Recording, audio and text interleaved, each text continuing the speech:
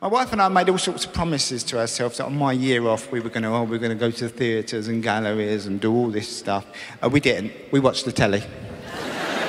We like a bit of telly indoors. We're not ashamed of it. People are pompous and they go, "Oh, I haven't got a TV." I always go, "No, I ain't got any books." Yeah,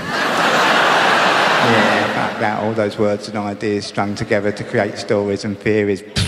That for a laugh. Put the telly on. We've got 3 levels of viewing in our house. We've got a family viewing, Bake Off, X Factor, that sort of stuff. There's my stuff, which I shall be watching later, once she's gone to bed. All the quality gear.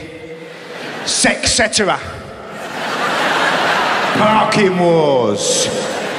Can't pay, we'll take it away. Oi, oi! Anything where it might kick off.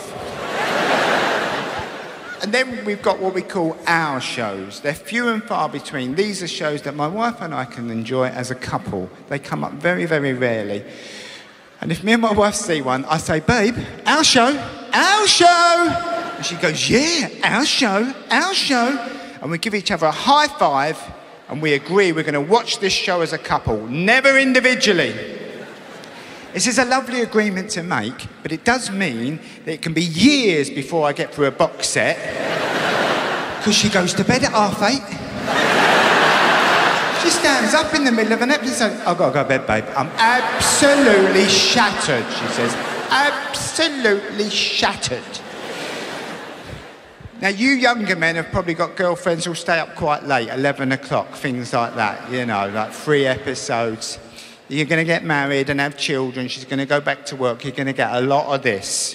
About 8:30, you get, "Oh, I've got to go to bed, babe. I'm absolutely shattered."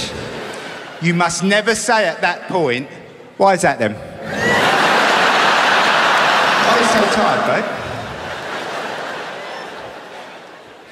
You have to go, "Oh, I can imagine, babe. Oh, the day you've had, eh? You had to let the gardeners in, didn't you?